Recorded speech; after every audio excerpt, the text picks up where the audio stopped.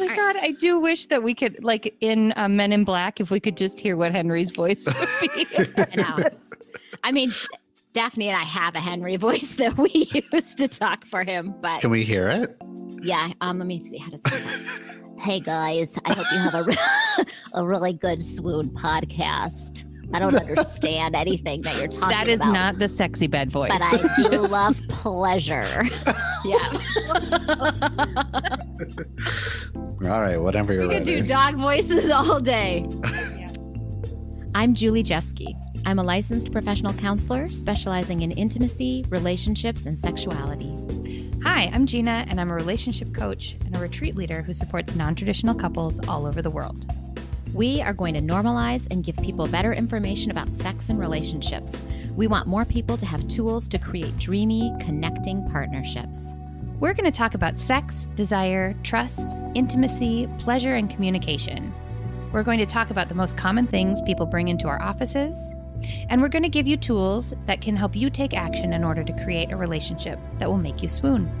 This podcast is for anyone who wants to experience more pleasure, joy, and connection with themselves or others. We're going to talk about intimacy and sexuality in detail. Just a heads up, in case you want to listen later. Or with headphones on. Or in your sex dungeon. It's up to you. Hey, Julie. Hey, Gina. And Henry. And Henry, yep.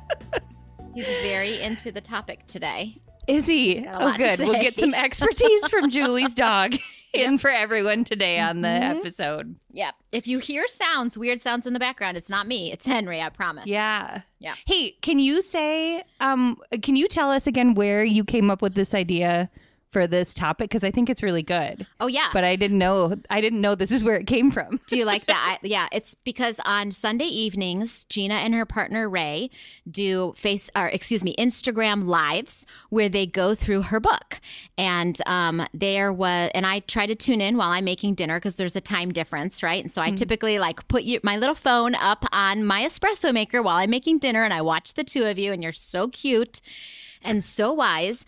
And you were talking about you were having conversations about like what happens when you're in conflict and someone gets activated, and someone wrote in and said, my partner and I have agreements about how we handle things, like when we take a break, but they don't always honor the agreements when we're in conflict. And so I thought,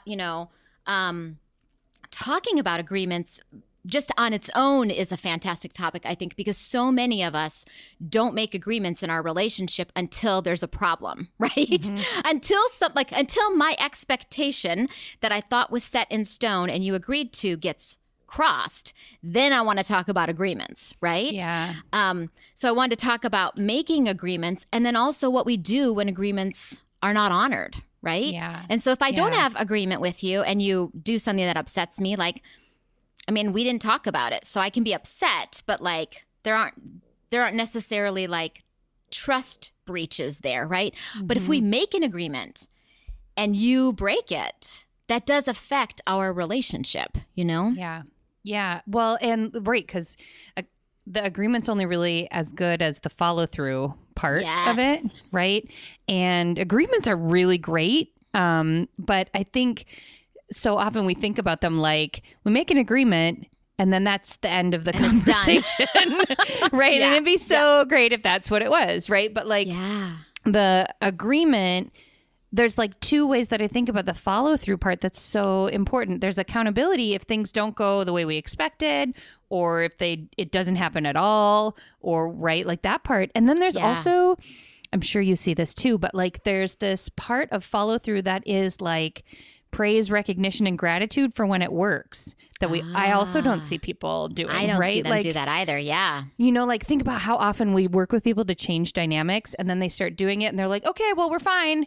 Yep. And you're like, cool. But also I want you to name, what's helping you be fine now, right? Because if we're not honoring it, it's really easy to forget or to slip back into old patterns or, not to even realize like, oh, that thing I did actually impacted you. You feel relieved or more trusting, or there's more ease in your day because I followed through on the thing I said I would do. Yes. Right? Yep. Or I feel more secure in our relationship because you're following through in the way that you said you would. Yeah. Yeah. Well, and I think about in conflict, I just had a conversation with a client who was like, gosh, I'm feeling more hopeful. It's not like our conflicts are totally resolved, but I feel like a little bit more hopeful now when we're having them just because of this slight difference, right? And if we don't stop and recognize that piece of follow through on agreements, I think like a lot can get missed. That's a really important part.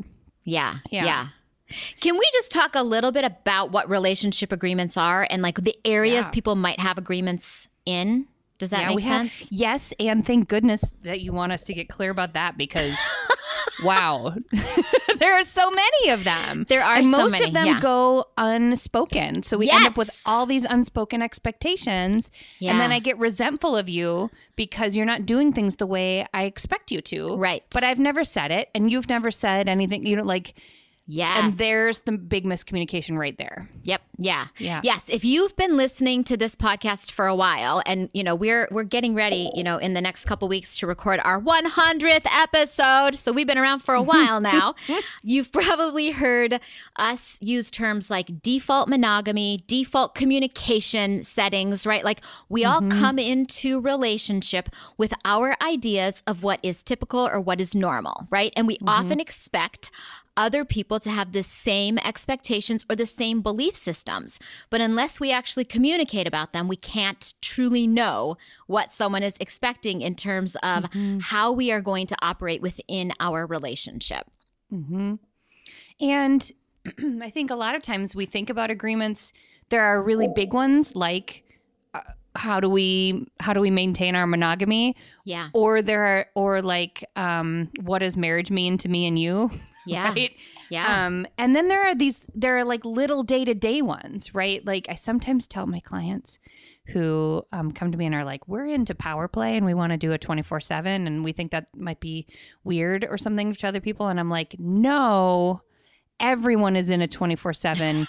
Just some people negotiate it, really, is the big difference. Because like we have all these like ways that we exchange. We do a dance all day long if we're in heavily enmeshed partnership or like, you know, close partnership. And we don't often talk about it enough. So like I think about there's agreements. I was just going to start writing like a list of like, what are the agreements Ray and I have done today already? And one of them we have is he feels nervous if we don't say goodbye before one of us leaves the house. So we always say goodbye or text goodbye when we leave somewhere. Right. Yeah. Yep.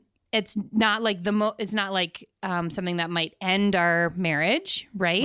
Right. It's not like a huge betrayal, but there's like little hurts or little anxiety that might come up. And I know he likes to have a goodbye before we leave. So, right.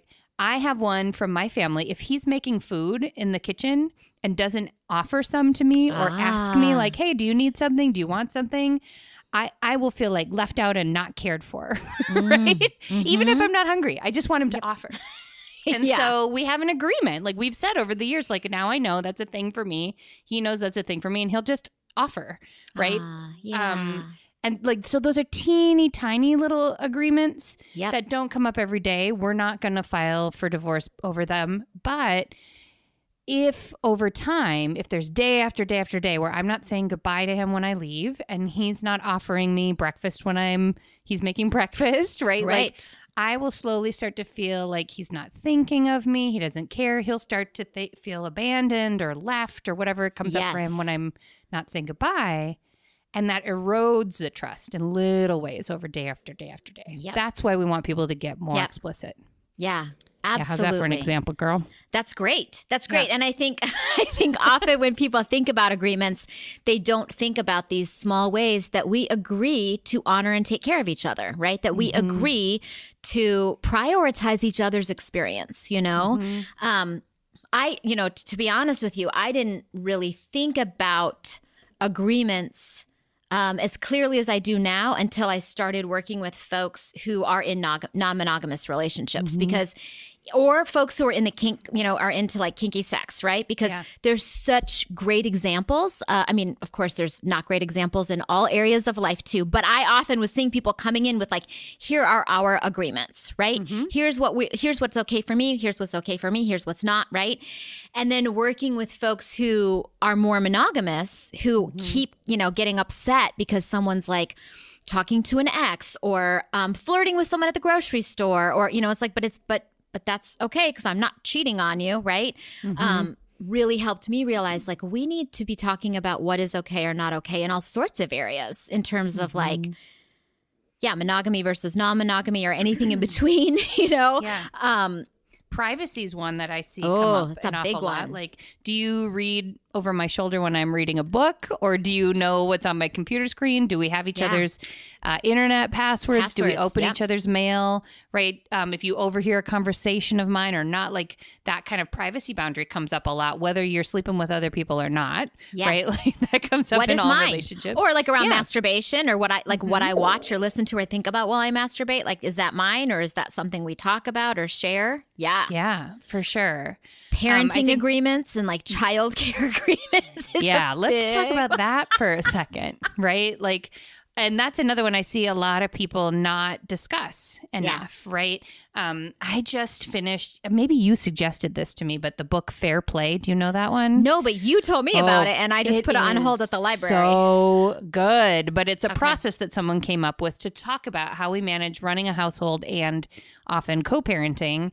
That helps us be more explicit about a lot of the defaults and the usually unnamed things, like who's in touch with our kids' teachers and who knows which snow boots go where on which days, and who knows, not that this is examples from my own life, and who just is tracking which pieces of our life. Yes. Yeah.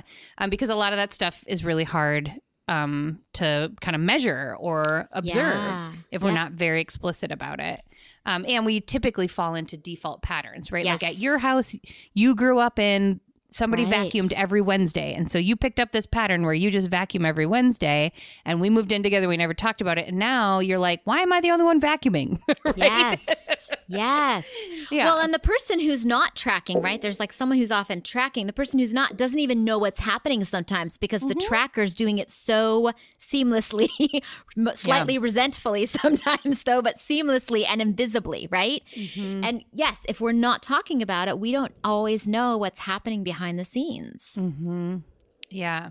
The other thing I think about in agreements, there's often like standards that I think about, right? Like with cleanliness or with like involvement with our kids' lives or involvement with our community or social time, or like folks will have like sort of a standard in their mind of like how often we should be having sex, or what kinds of sex we should be having, how often we should be dating. Or spending time just the two of us. Right. And thinking about that, like that's one of the conversations that comes up. One of the words that comes up a lot when I'm working with people. Like, do we have an agreed upon standard around whatever the thing is? Yeah. Yeah. And agreed upon, Gina, agreed upon, right? Because it's like, you may know my standard and you may not agree to it. And then I'm pissed that you're not honoring it, right? So it's like, there's so many parts of this communication that needs to happen, not, where we share our wants and needs or our ideals or our ideas, and the other person does the same. And then we come up with our agreed upon processes, right? Or standards, if you will, right? But until they're agreed upon, like then there's so much room for misinterpretation and frustration and defensiveness because I never agreed to that, or you never told me that, right? Right. So what about, go ahead. Can I say one more? Agreements about how we will handle conflict, right? Oh. So like I have a lot. I wish people or could see you. communication. Like how often are we going to text each other in the day and you expect me to get right back to you? Or is it okay if I wait until lunch? Like, yes. Yeah. And if we're escalated, do we have an agreement about taking a break and like, and what happens if I don't want to, or you don't want to, right? Like, or calling names or slamming doors or pouting, right? Yes. Yeah. We're talking to other people when we're mad. Like, do you tell your sister all the details of our last nasty agreement or that weird sexual thing that happened. That's privacy a little bit, but like, right. Yeah. Yeah. Yeah. Yeah. So communication, conflict, privacy, totally. Sexual interest, right? Like, there are a lot of things that we could build. Parenting, we talked about. Money, how we spend or how we save, or whether I share with you that I'm buying X, Y, or Z, or whether I just do it. Yeah. Yeah. Resource sharing, time, money, spaces, all that stuff. Yeah. Yeah. So, okay, Julie. So I think we've made our case that it's important for people to talk about agreements and be specific and clear as much as possible, right? Yep. Now, sometimes what I see happen a lot is we don't realize there's like a mismatch in what our assumption is until it's not working, right? Until one of us is frustrated or hurt or resentful, right? So, what I would say about that is to start noticing where those little like hurts or resentments and framing it as like, oh, you come at this with a different idea about it than me is different than like, you don't care about our space or you don't care about my time or you're disrespectful or what. Like there's a lot of like character assassination that I see happen around this stuff. Yeah. And framing it around like, we just come at this from, different backgrounds, different histories about the thing, or we're operating under maybe different values are at play here. Like you're wanting ease. So you just left your dishes on the table and I'm wanting cleanliness and order. And so I do not want the dishes on the table, right? Like, but if I come at it from that different frame, there's a little bit more openness to talk about it than starting from that that story or narrative that is more like condemning of my partner. Totally. Right? Yes. Yeah. But I sometimes I talk about agreements and people are like, ugh, I don't want to create a formal contract like with business. My partner. I don't want to write it all out with bullet points. Some people really do. And I know, kudos to you, right?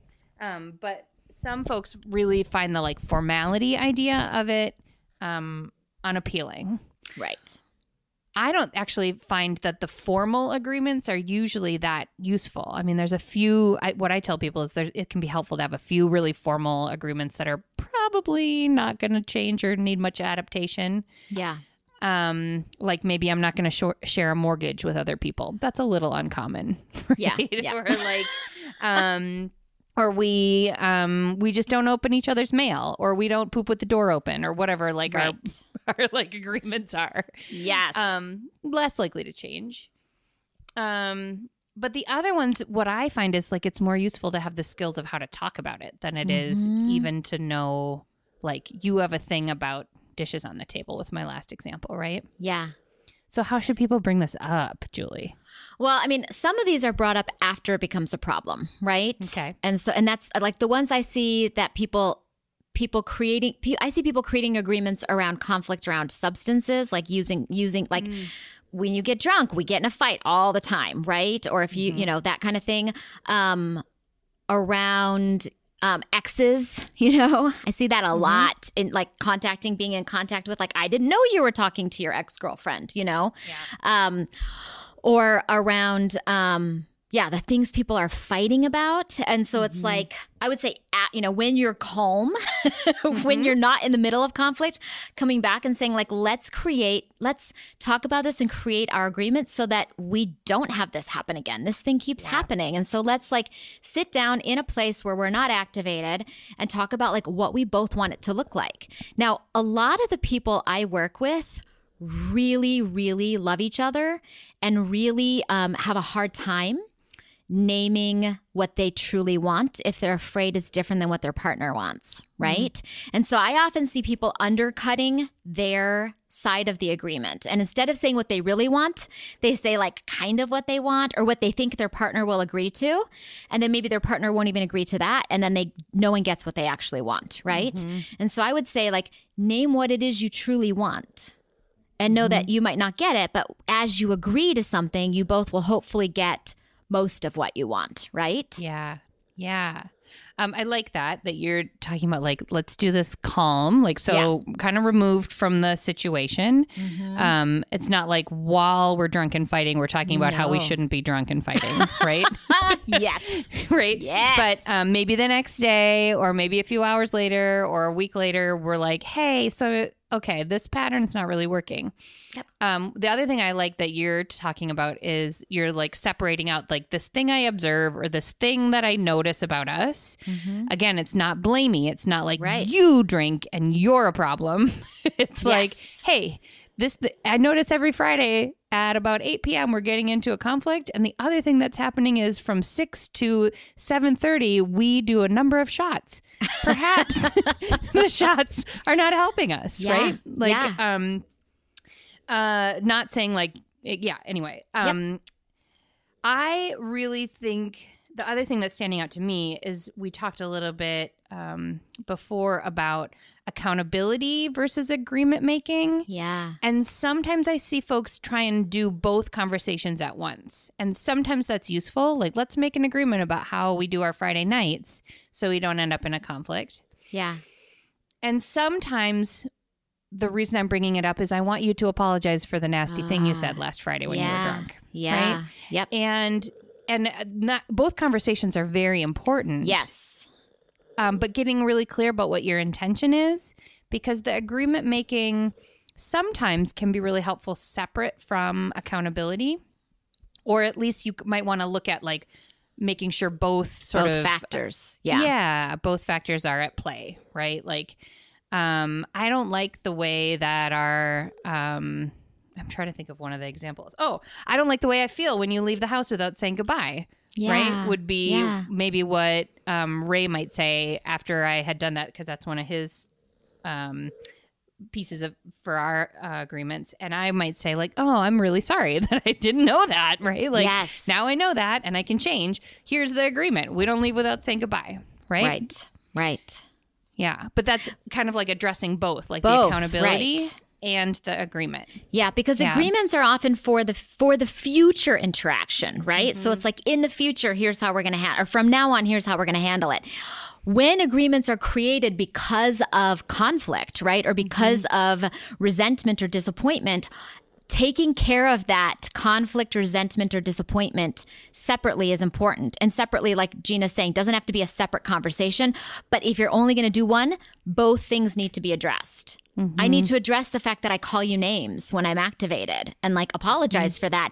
And then create our agreement moving forward. Now, what happens, Gina, when one person wants one thing and the other person's like, I can't, right? So it's like, let's say Ray was like, I want you to say goodbye. And you're like, that I'm just never going to do that. Then what? Yeah. Sometimes I forget. Sometimes I'm rushing out of the house. I don't tend to plan in advance. So I'm like, just getting out of here. Right. Yeah. Or it's so not important to me that I don't care think about of it. Yeah. Right? Yeah. So then what is your question? Yeah. Well, I'm curious what you're going to say about this, but I could think about like, are there ways that can help us meet in the middle? Like, are there tools or structures we want to put in place? Like, do I want to have a little reminder from it, like stick a Post-it note on the car steering wheel that says like, say goodbye to your sweetie? Yes. Yeah. For us, I mentioned this, but like sometimes it can't be in person, right? Like, actually, I just heard him leave while we were recording. This is what made me think about it. And I'm pretty sure there'll be a text for me that's like, hey, bye, I'll see you later, whatever. Yep. So, is there a way to like make a little bit more room in the agreement so it's not like one specific rigid way that we do things? Yeah. What else would you add about when it feels like somebody is asking for an agreement and the other person's like, I don't know, or no? Right. I mean, that's when I'd say get a third party, right? Like to help you navigate this. And sometimes, I mean, you already named this about about like someone in Ray's position. Like, it's not just about finding me and saying goodbye. It's about letting me know that I matter. It's about letting me know, like, not feeling abandoned or, whatever's going through our minds, or like, I have worry, like every opportunity is like like I want to honor every opportunity between us. Like, what if something happened when one of us leaves? Like, whatever, right? It's often about something bigger than just saying goodbye. And if Yeah. I know that, if I can understand that, I might be more willing to honor your agreement, you know? Yeah. I think there's two things. One is if someone really won't honor your agreement, if they're telling you no, then you've got to decide, can you like, is that going to be, what are you going to do if you can't get that need met in relationship? Like that's another episode. That's like a whole bigger thing, right? Or what if I say, yes, I will honor your agreement, and then I don't do it? Yeah. That's pretty painful. Like if I tell you I'm going to do something and we make an agreement around it. This is why I see some people hesitant to make agreements, because they don't want to be held accountable if they can't honor the agreement. Yeah. It feels easier to be like, well, I just don't agree to that, you know? Mm-hmm. Yeah. Yeah. Well, and sometimes I think about like with, I have a lot of people who like, you go out with your friends and we're not even non-monogamous. You're just out with your friends. And I worry like, when are you going to be home? When are you going to be home? When are you going to be home? Should I go to bed? Should I make dinner? Are you okay? Blah, blah, blah, blah, blah. And you feel like I'm a crazy person worrying too much. You know, I see this dynamic. Yeah. All or I have the a time. curfew. I see it all the time too. Yeah. Yes. You're being controlled. You know, what I often say to the person going out is pick a time that you can be home by, right? Yes. Like, so that it's not like you're being assigned a time by me, the at-home partner, because that might feel controlling or limiting, or stress you out of like, oh shit, I got to watch my watch all night and watch my phone to see, are they texting me? Is it time? Do I have to get home? But instead, like if you know, okay, I could probably cut myself off and be home by midnight, then I would tell my partner, I'll be home for sure by 1. And that way, if the conversation goes late, or, there's one more thing and I'm like really talking about this thing, or if the show isn't quite over or whatever, I get stuck in midnight traffic, whatever. There's like a buffer there, and I'm not letting you down. It's an agreement I know I can uphold on my end. Yeah. Right. And that way I'm not breaking trust by making agreements that I probably can't reliably follow through on. Right. But if I'm home at 12:30, or if I'm home at midnight, but I had that buffer room, then I'm not breaking the trust of saying, I'm not like risking it, sort of. Yeah. Yeah. And that's a big thing, because when we make agreements and we don't honor them, it does affect our trust. Yeah. And like the thing, things happen. Like, good, wonderful partners and lovely human beings. There are accidents, there are mistakes, like things happen, right? But when I make an agreement and I consistently don't honor that agreement, that will affect how you view me and how safe you feel in our relationship. Yeah. I'm going to just like pause for people to write that one down. Go ahead and pause, hit the little 10-second rewind thing for what Julie just said. I think, the other part that I see with agreements where people feel like trapped by them or like stressed out by agreeing to them is we think of them as like super permanent. And if you're going to be with somebody a long time, and for most people, the goal is to be with this person a long time and to keep being with them for longer. Then what's great is your relationship's going to evolve, and so are your agreements. And so you make a set of agreements, and I often think about it like a science experiment. Like what are the all the variables and factors for our little petri dish science experiment of this week?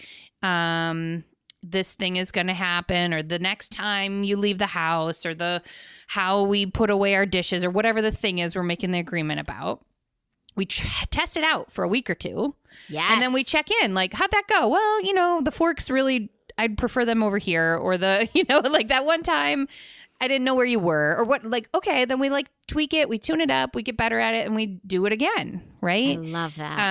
And so they're not a rough draft in the sense that you are not held to them, but they're a rough draft in the sense of they're a working document. Right. Yes. And if your relationship is gonna be together a long time, a lot of it is a working document. Yeah.